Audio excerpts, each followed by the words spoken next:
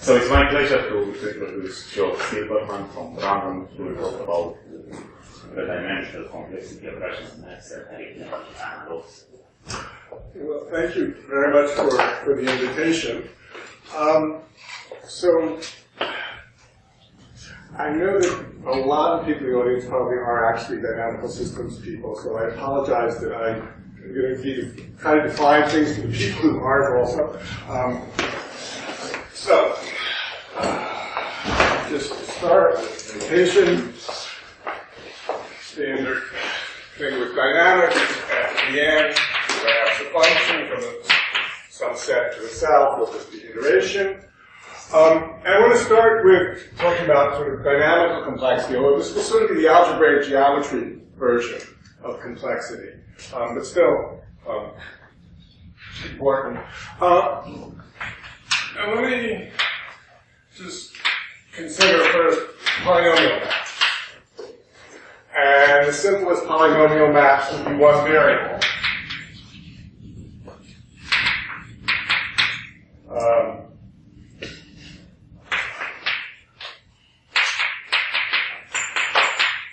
Say mnemonic to simplify things. Over any field you want, let's say the complex numbers. And if you're thinking of F as a map, probably the coarsest possible invariant to study, but still important, is its degree, right? So we'll use this degree as a way of studying how complicated it is, and the degree of F is D, and if I iterate, well, it's D squared, and if I iterate n times, the degree is D to the n just by plugging it into itself, and this is very boring. So, since that's boring, let's go on to the two-variable case. But now if I want to iterate, I need two polynomials with two variables. So let me let F be F1, F2, where F1 and F2 are polynomials in two variables.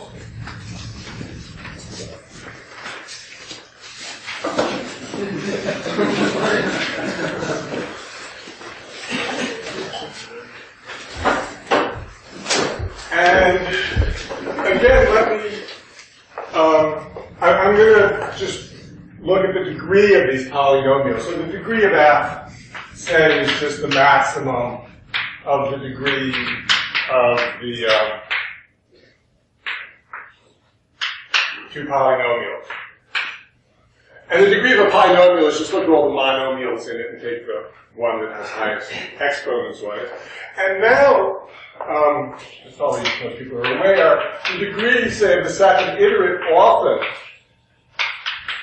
is not the square of the degree. And things get much more interesting. So the simplest example I know of, probably others,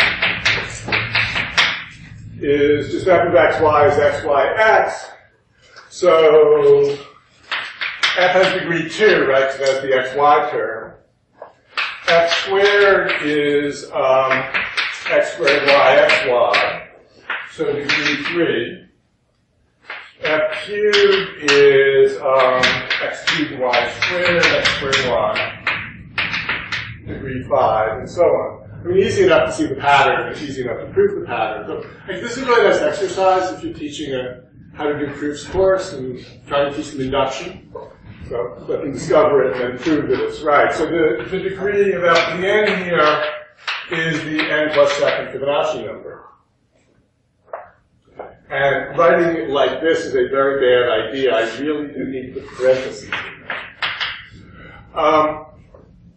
So roughly, right, the degree of the nth iter is roughly the golden ratio raised to the nth power.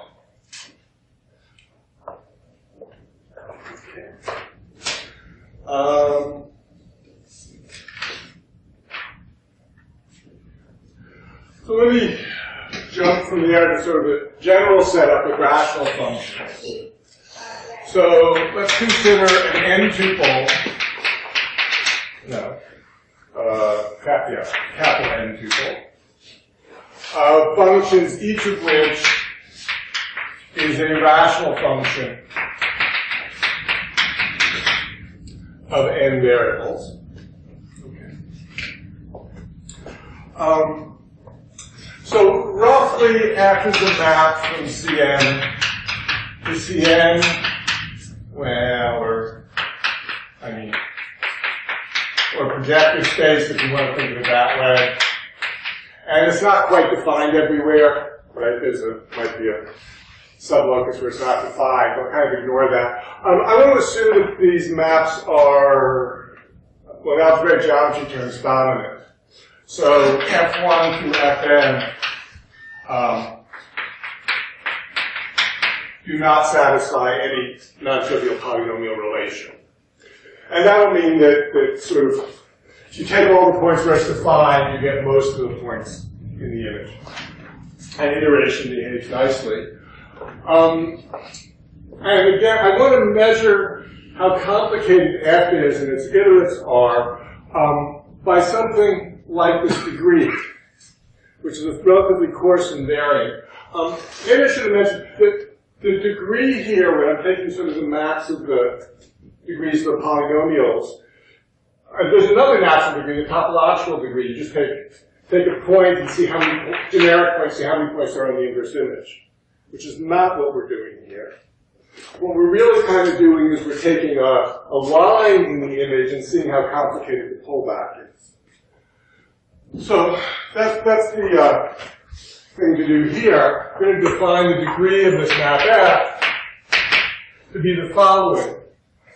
Just sort of in here, take a hyperplane, H, okay, sort of a generic hyperplane, and take the inverse image of that hyperplane. Well, you'll get some hypersurface. And I just want to use the degree of that hypersurface as an algebraic variety, or alternatively, just intersect it with sort of n minus 1 more generic hypersurfaces, and you'll just get a bunch of points. If you do this generically, there's no multiplicity, so you just take the number of points there. Okay. So the H1 through Hn are hyperplanes? Hyperplanes. These are all planes. So these are all linear things. You just want to see how complicated the one inverse is. So alternatively, in algebraic geometry terms, F star of the structure C from Pn is OPn of this degree. It's sort of algebraic degree. But also, you can simply think of it as the biggest degree of the polynomials that come up, roughly. And it gives a measure of the complexity of such a map. And now the question in dynamics, of course, is what happens to a complexity like that when we start iterating it.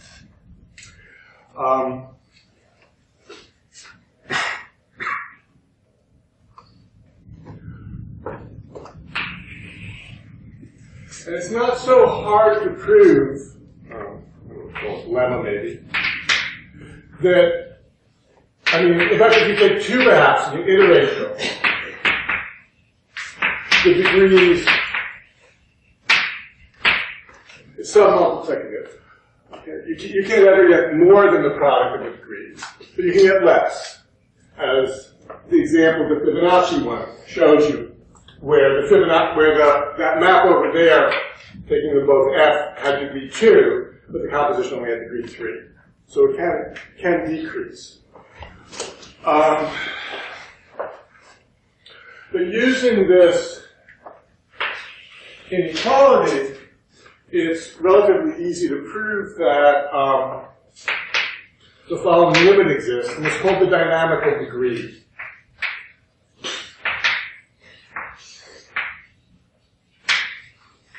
Of F. Which I don't know if there's standard notation. I tend to use delta sub F. And when you do, it's a natural kind of thing. From this lemma, it's clear that if you iterate n times, the degree at at most gets raised to the nth power. So it's natural to take an n through here and see how fast the thing increases. And that's what we do. Limit of the degree of the nth iterate and take the nth here. As I said, using this inequality is an exercise to prove that this converges. And actually, you heard him talk about this 2 weeks ago, right, from Kanpal.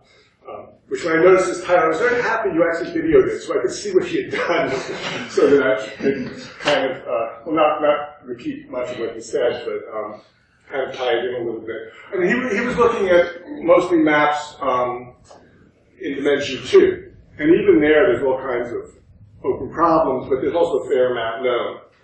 In general, there's far more problems than is known.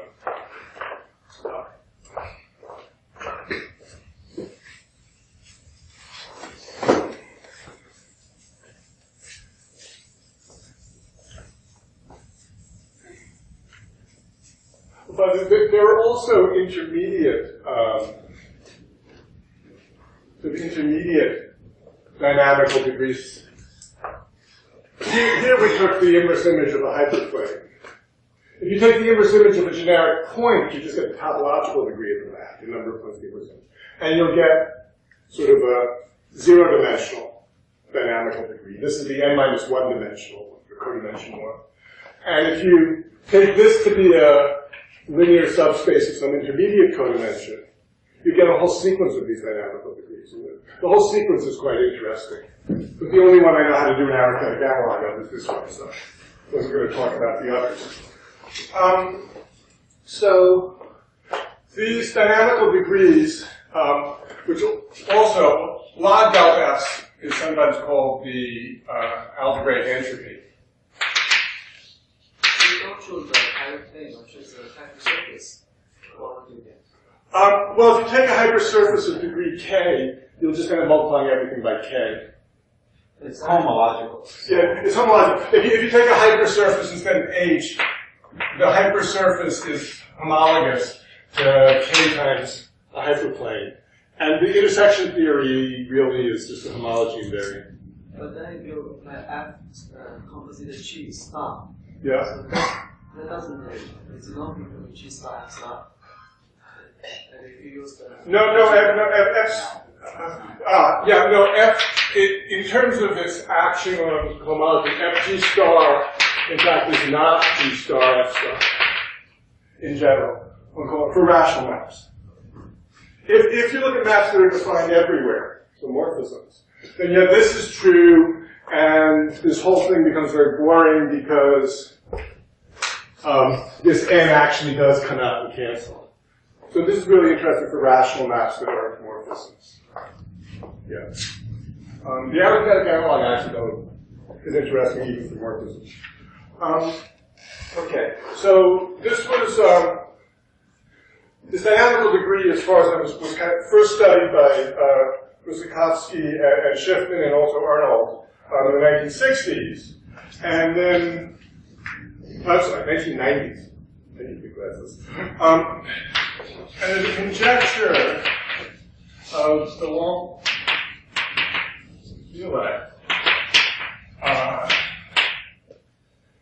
So in the 1990s, which is the delta synapse is always an algebraic integer.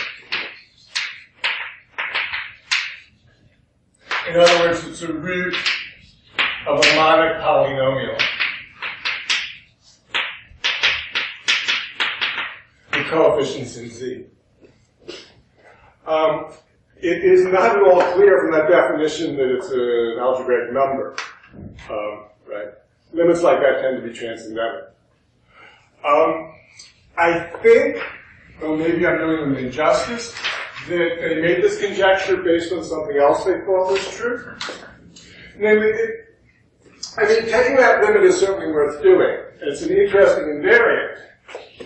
But one could simply look at this sequence of integers and ask if it has some sort of regularity to it. So, for example, I think at the time they thought that this sequence would always satisfy a linear recursion. like the Fibonacci sequence does. And if it does, then you get this conjecture for free. It turns out that that hope is not true.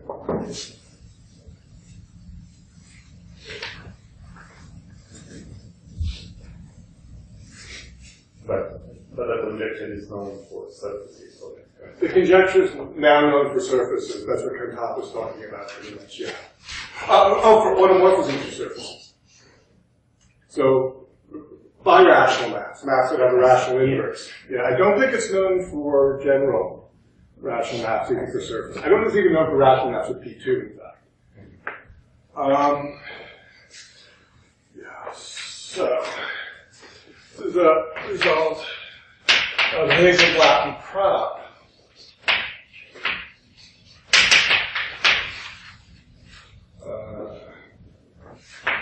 A few years ago. So, I mean, if you want to look at rational maps that aren't actually morphisms, probably the easiest ones to look at are like that example I did in dimension 2, which are what are called monomial maps, where each polynomial is just a single term. So they look at monomial maps, which are maps of the form, so the first function is x1, e11, x1, en1, and so on. xn. Xn, yeah. Easier if they were all x1s.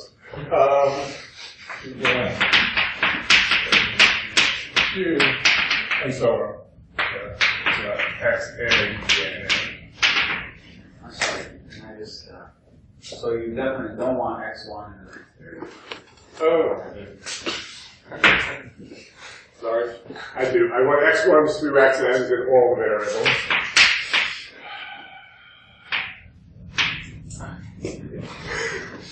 A general monomial in each thing, where the EIJs are integers. And the condition that the map be dominant, that it basically be 1, 2, is that the determinant of the matrix with the EIJ should be 0. Okay. And what they proved is there exists such F, such that the degree of F to n is not a linear recursion. In fact, not a finite union of linear recursions in any regular way. What ends up happening is there are, well, maybe I shouldn't quite say, there are a finite number of linear recursions, but the number of terms you take from the first one before you switch to the second one varies in a quite random looking manner, having to do with the decimal expansion of an irrational number.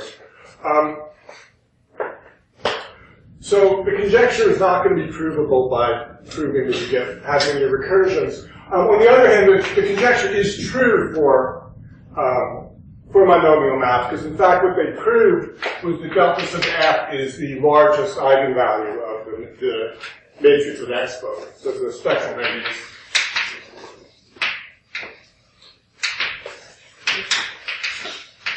Of the EIJ. Is to say that there's no linear recursion saying if you cook up a generating function, it's not rational? Yes, that would be another way to say it. Yeah, maybe that's a better way to state it. The generating function, they proved that they give some examples, other people have shown there are a lot of examples, that the generating function of the sequence of integers is not a rational function.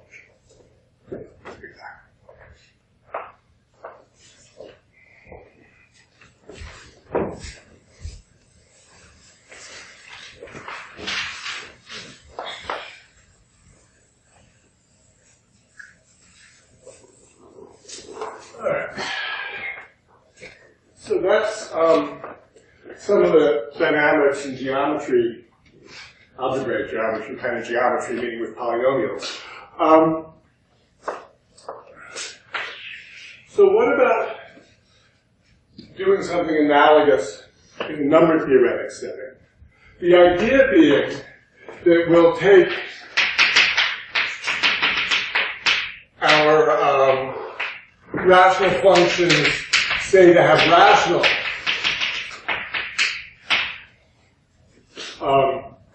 coefficients.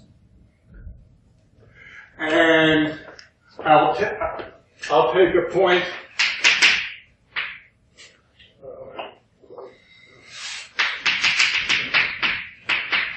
with rational coordinates and look at the forward orbit. So that's just df of p, f squared of p, so on.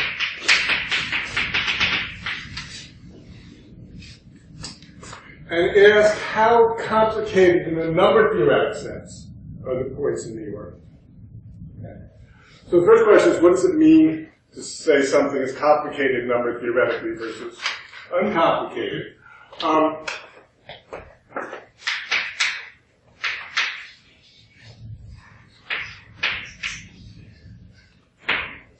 So, which of those numbers is more complicated? Well, if you're building a bridge and you're using this as a measurement, they're the same, right?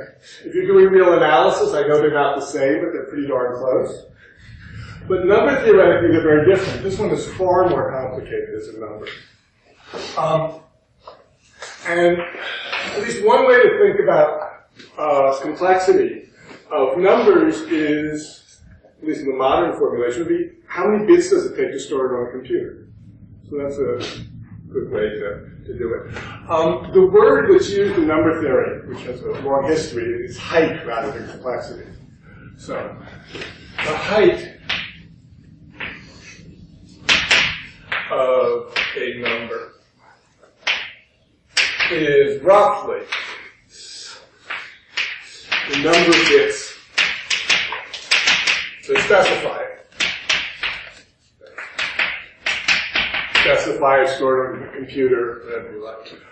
So for an integer, we'll take the height, this can be the definition if you like, just to be the log that's absolute value. I should use log 2 because it's bits. I should add 1 in case you want to specify plus or minus.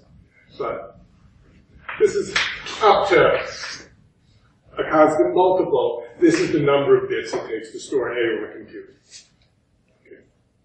Half that, twice that, doesn't really matter for what we're going to do.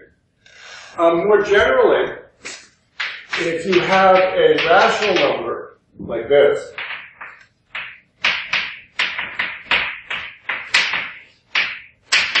which, of course, we write our fractions in lowest terms, then I'll just define the, then I'll define the height of p to be,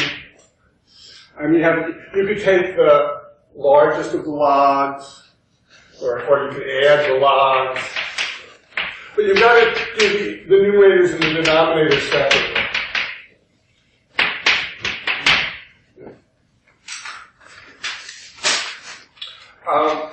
And this is not the standard definition, but it's close enough for what we're going to do. And pretty much any two definitions, if you had definition 1 and definition 2, then definition 1 would be greater than or equal to a constant times definition 2, and less than or equal to some other constant, right? The other thing. And then what we're going to do, these constants will cancel out. So the intuition is the height of the point is the arithmetic complexity is how many bits it takes to describe its coordinates.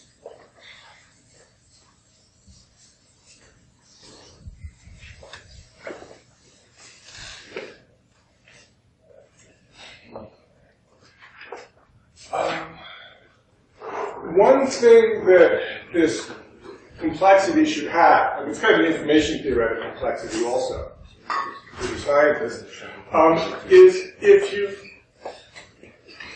what we tend to come up with, well, what happens if we have a set whose complexity is bounded? Okay, how big is it? So, how big I'm going to answer with either finite or infinite rather than actually counting. And I mean, it's a trivial fact over there, right? If you look at the points whose height is less than some bound, this is finite. Because if you bound the height, you're bounding the numerators and the denominators, and they're integers. There's only find many integers less than any given bound. Okay. So now let's look at orbits. And the key question is, how fast does the complexity grow?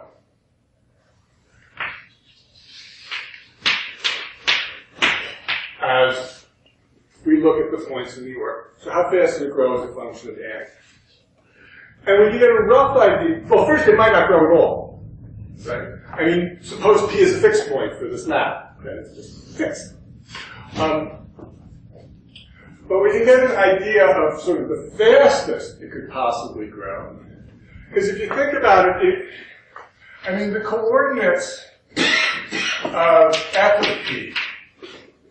So, f is, over here.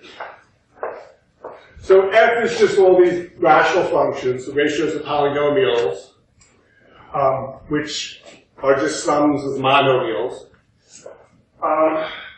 So the coordinates of f of p basically can't really be much bigger than some, well, maybe some constant that depends on f, times the coordinates of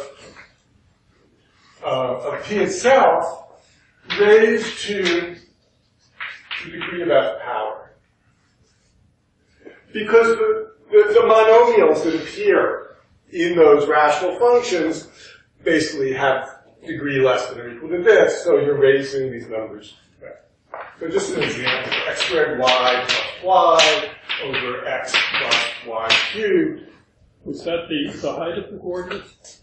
No, this isn't the height. This is just the absolute, the map. This is just the absolute value of the coordinate. No, not the height. To take the height, actually, we're going to need to take a lot. If you plug, x equals a over b here and y equals c over d, you see you kind of get things to cube powers, and you create denominators with these and these, but you'll never get like an a to the 4 or an a squared b squared. You won't get 4s, most will never get a cube. That's not true. Because this actually, when you dehomogenize it,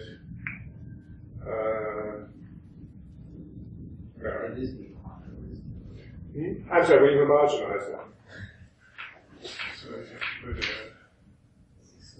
Yeah, because you square the, anyway.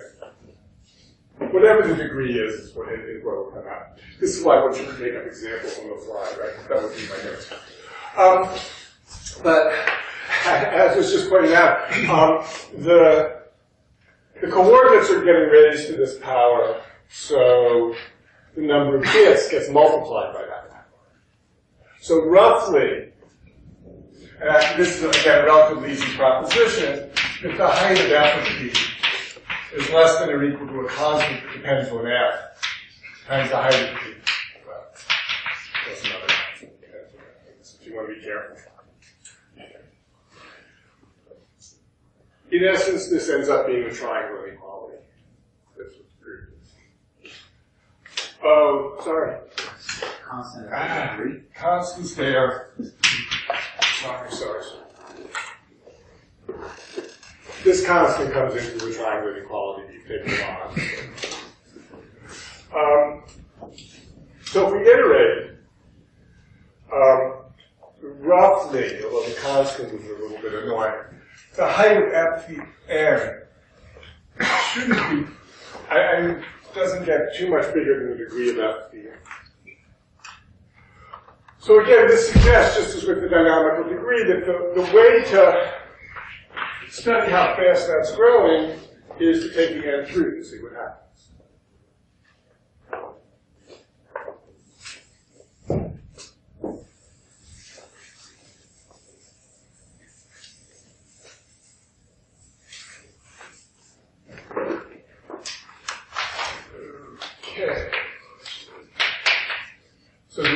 arithmetic degree.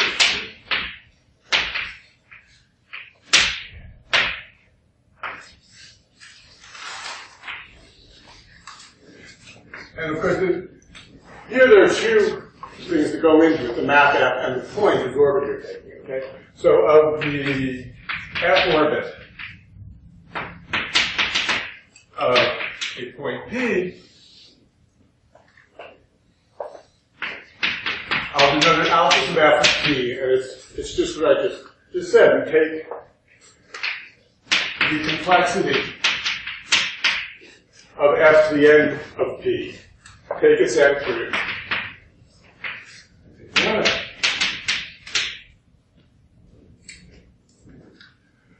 Unfortunately, well, more or less because of this constant here that comes in, I don't even know how to prove this exists. But that shouldn't stop us from using it, right?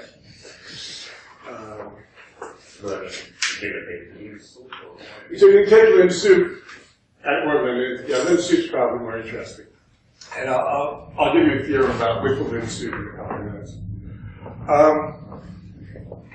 But again, I just want to read the intuition here is that to describe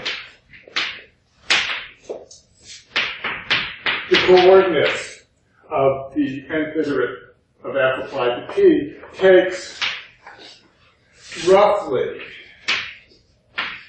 alphas of F of P to the n.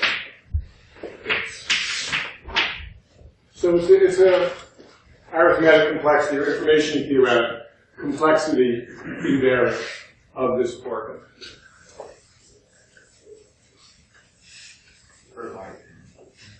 For large, yeah, asymptotically.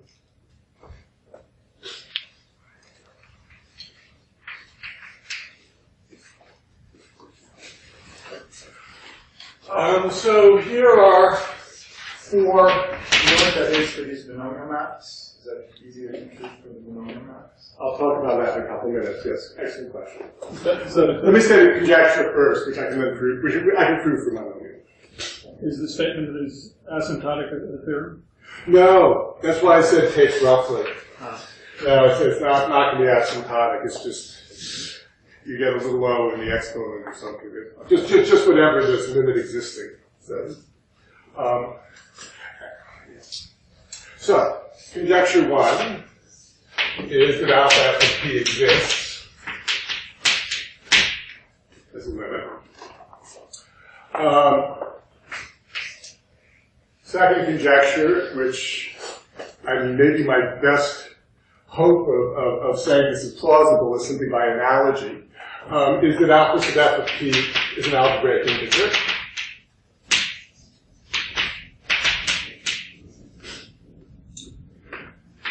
Third,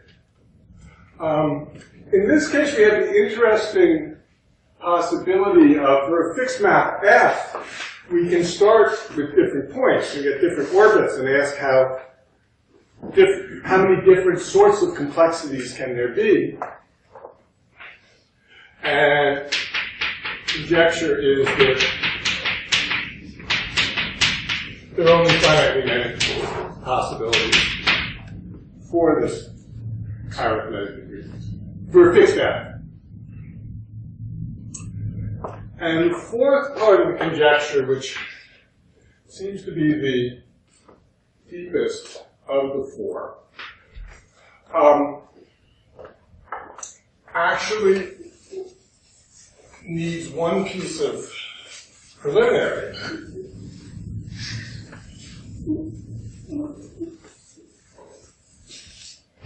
And it's the question, how big can the arithmetic complexity of an orbit be? Right. So some natural upper bound, and the answer is yes. In fact, the arithmetic complexity of an orbit is never larger than the dynamical degree. So the geometric complexity of the map. This is not really the theorem that one wants because we don't know these limits exist. So in fact, what one can prove is that the lim suit, in fact, satisfies that. So if the limit exists, you get it also. And of course, anytime you get a theorem like this, one wants to ask when you get equality. When is the arithmetic complexity of an orbit maximized? And the conjecture is that if the orbit is what's called Zariski dense, which I'll define. Second, then the arithmetic complexity of the orbit is in fact maximal. What is Zariski dense? Zariski dense means there does not exist a non-zero polynomial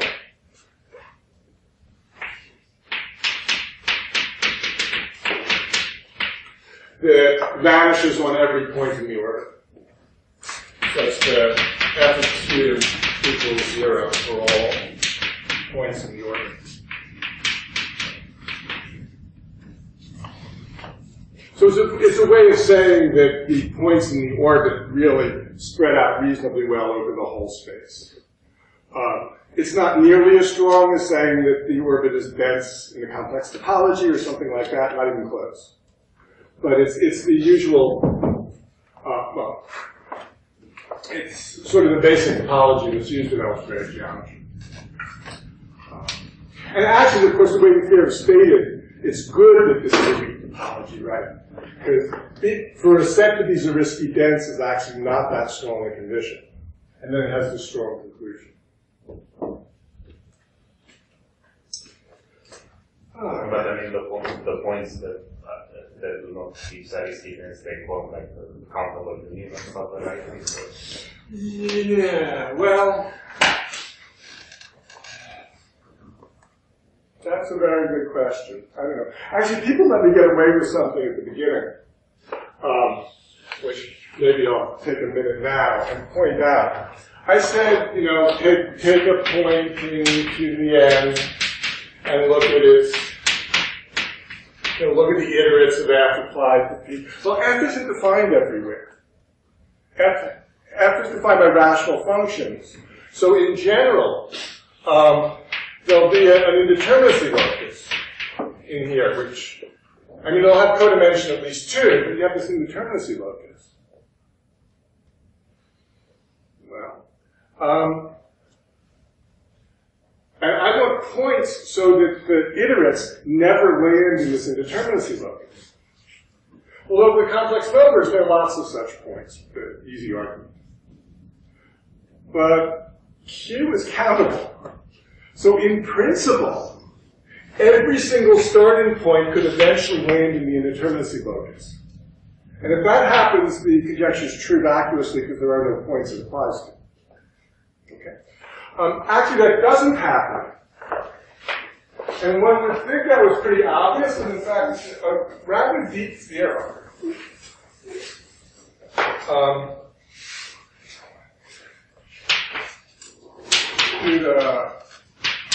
Henry didn't look up the date. This is not very many years ago. This is 2000s.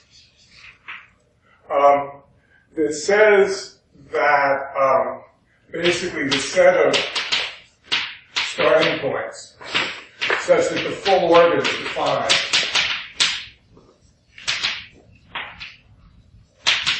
is big. So it is a risky guess.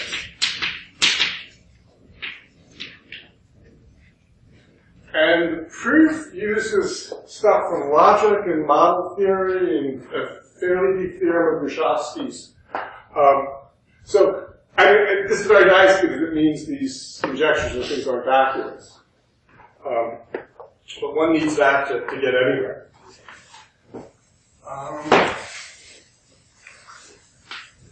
Let me mention another justification for this definition of the arithmetic degree. In number theory, when one has an interesting set that's infinite, one still likes to try to count how big it is. So this orbit's infinite, but it has only finitely many points, say, of height less than some constant. I mean, don't pick any constant. This is a finite set because, in fact, there are only finitely many points altogether of bounded height. And we can try to count the ones within this orbit. And they ask asymptotically how fast does this grow. So, again, this is not a real hard theorem, but it's an integral proposition. So, if this arithmetic degree exists, then it exactly gives the growth rate for this in the following sense. It's the limit as t goes to infinity of the number of points in the orbit of height less than b over log b. Well, what you actually is log of this arithmetic degree. So that's what, I think it was Arnold who called this the arithmetic entropy. The log of alpha. Well, actually, the delta structure. So this would be another way to come up with this invariant, simply looking at a very natural counting question. At least for a number theorists, this is a very natural sort of counting question. Okay.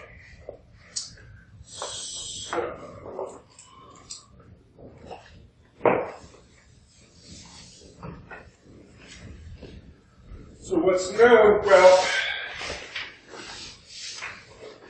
the theorem that the conjecture is true for monomial maps.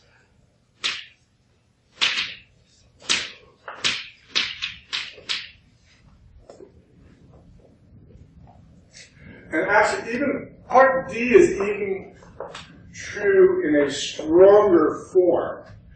The thing is, a monomial map, and it's just given by monomials, if you think of it as a map from C star multiplicative group, well, a power of the multiplicative group to itself, from torus to itself. It's a homomorphism. An algebraic homomorphism of an algebraic group. And what's true for part D in this case, and it's easier to state it with the contrapositive, if the arithmetic degree is strictly less than the dynamical degree, then not only is the orbit of the point not Zariski dense, it's contained in a proper algebraic subgroup.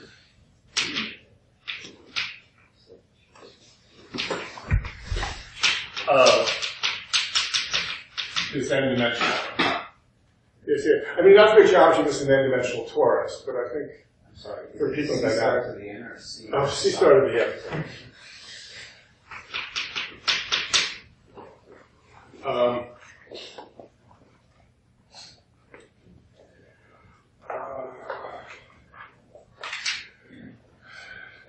And the proof, the proof is a whole bunch of calculations with height functions and stuff like that. But then at one point, kind of in the middle, it uses Baker's theorem of linear forms of logarithms. And I can't help thinking that it shouldn't need such a big hammer, but I don't know how to eliminate it.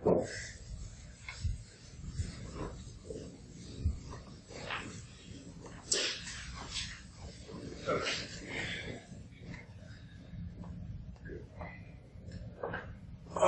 So what I'd like to use the last few minutes to do is to talk about how all of this generalizes to a much more general setting, okay? So first, instead of Q, you can use a number field. In other words, a finite extension of Q. But more importantly, we don't just have to work in projective space, okay? So, the rest of the talk is joint work with Shu Kawaguchi.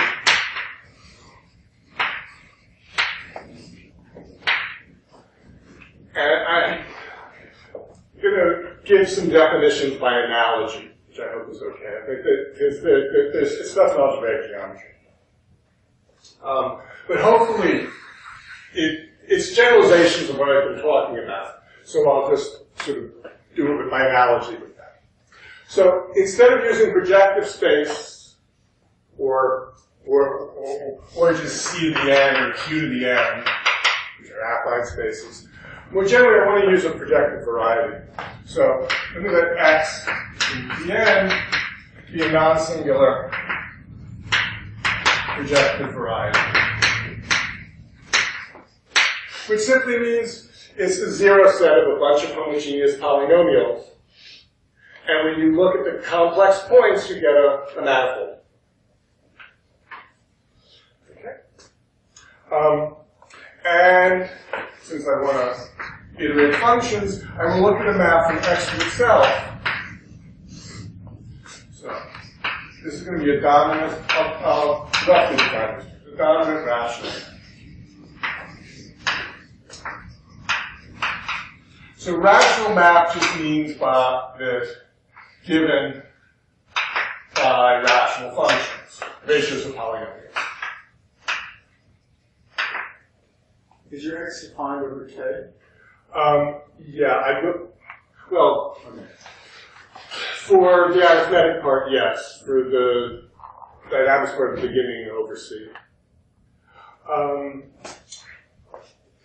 Dominant, well, since it's given by rational functions, you might have points where things aren't defined because of denominators.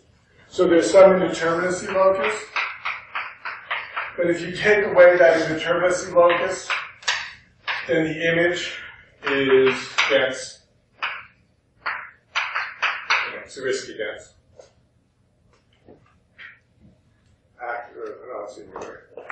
Do I need to put irreducible?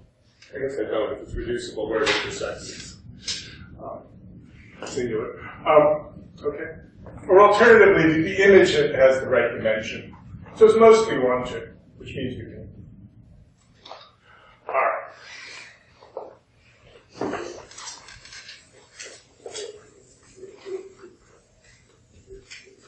Now, how should we define the dynamical degree in this set? It's a little tricky. I mean, but the dynamical degree should be, I take f, I iterate it n times, I take the degree, and I take the nth root. But what's the degree of a map, of a general manifold? If you're not in the algebraic job, just think of it as a complex manifold. This can be embedded in projective space. Are you saying that x is projective or x is in a projective space? No, say x is projective. So you have to fix the hyperplane section. No, well, I'm taking a. So then you can pull back that. Interesting. Yes, I could take a hyperplane section here and pull it back to there. That's true. But I don't actually want to do that because that's making things depend on which embedding I choose also. Yes, I don't really want to depend on the embedding. So, but those hyperplane hyperplane sections are codimension 2 thing. So I don't know whether people like homology better or, it's better. I don't do homology. So let's just look at H2 of X.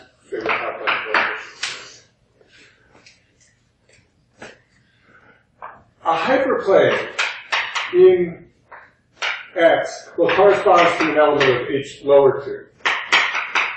Right? It's a codimension 2 thing.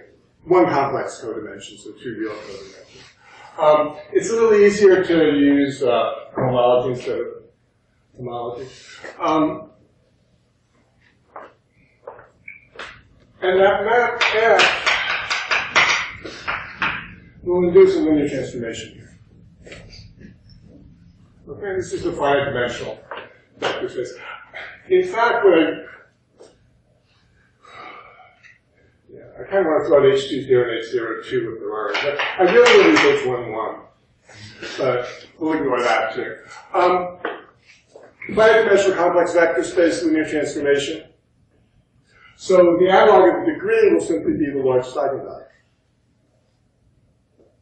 If this is one-dimensional, which it is when X is projective space, then you simply get the degree of the map in the way that I defined it before. Okay?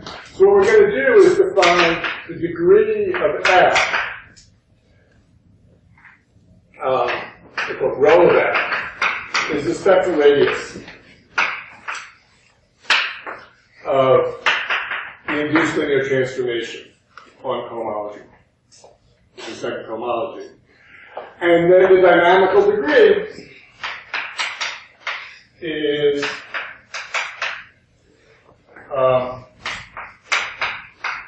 you look at the spectral radius of the map induced by the nth iterate and the nth root. The key thing here, of course, is that the map induced by the nth iterate in general is not the nth iterate of the linear map induced by F. There's also the issue that the, well, no, that's the question? No, okay.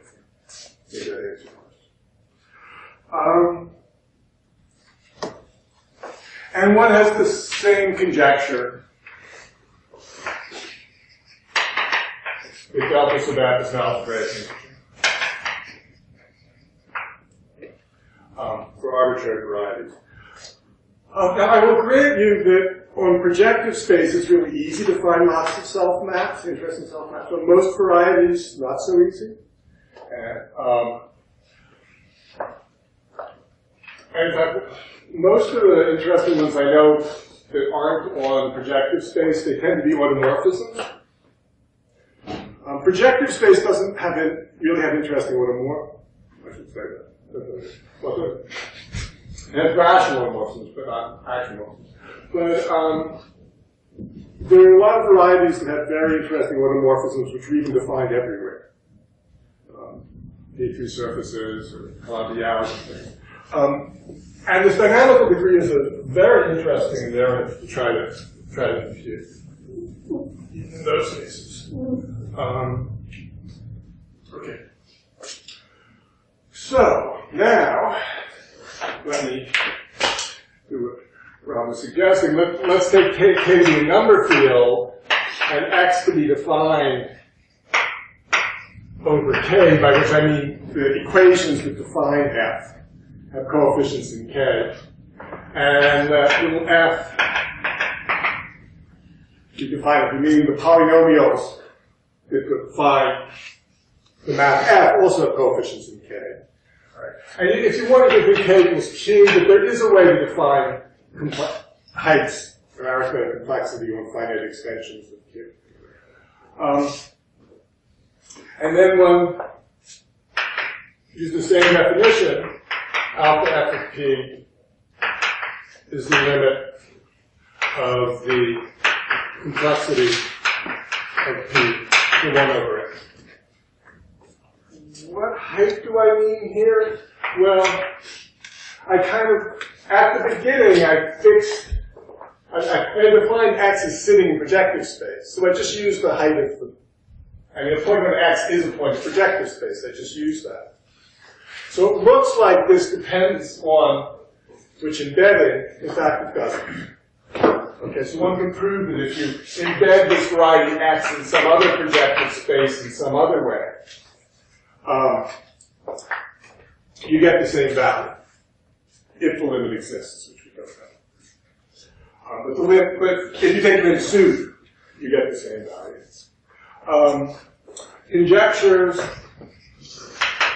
A through D, I won't write them again, they're identical. If the limit exists, the value is an arithmetic integer, you only get finitely many values as you vary P, and if the orbit is big enough, then in fact, the arithmetic degree equals the dynamical degree. So let me just finish with a theorem that Shu and I just got done proving fairly recently. Well, it says several parts. First,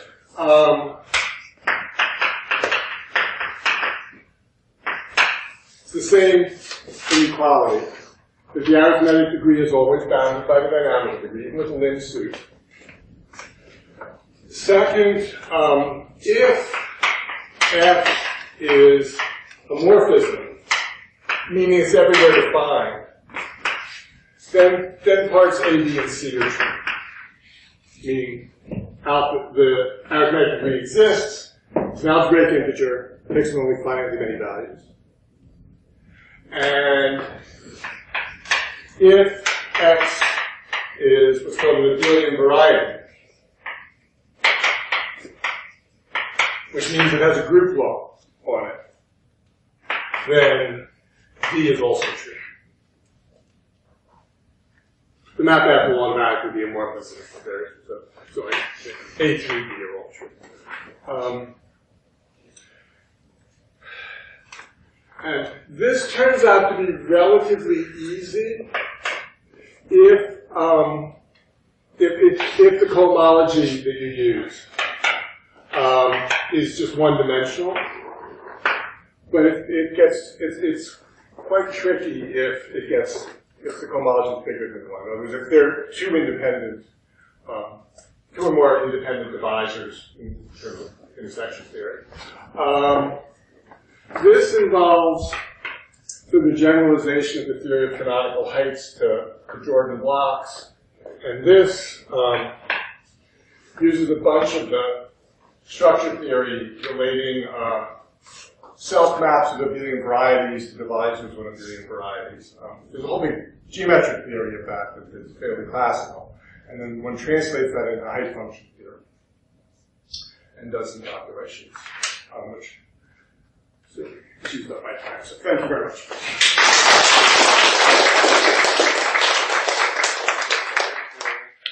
Are there any questions, comments? I mean, I was wondering. So which are the varieties for which like this theory is interesting? Maybe Calabios, K-Fleets, or yeah, I mean, besides the rational varieties. Yeah, varieties with trivial canonical bundles, Calabios and things. Many of them do have interesting rational homomorphisms. And also, well, the arithmetic theory isn't so interesting unless the system is bigger than one, otherwise we just look one. But you can get polymorphisms of dynamic degree greater than one.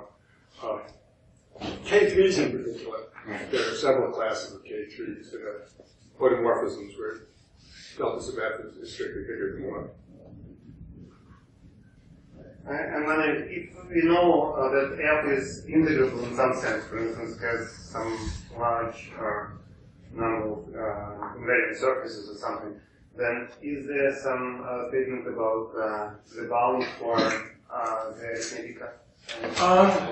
I think, in fact, if the examples I'm familiar with where F is integrable tend to have dynamical degree 1. What about the arithmetic one? And this is always very big one, so they just all be 1. So in those cases.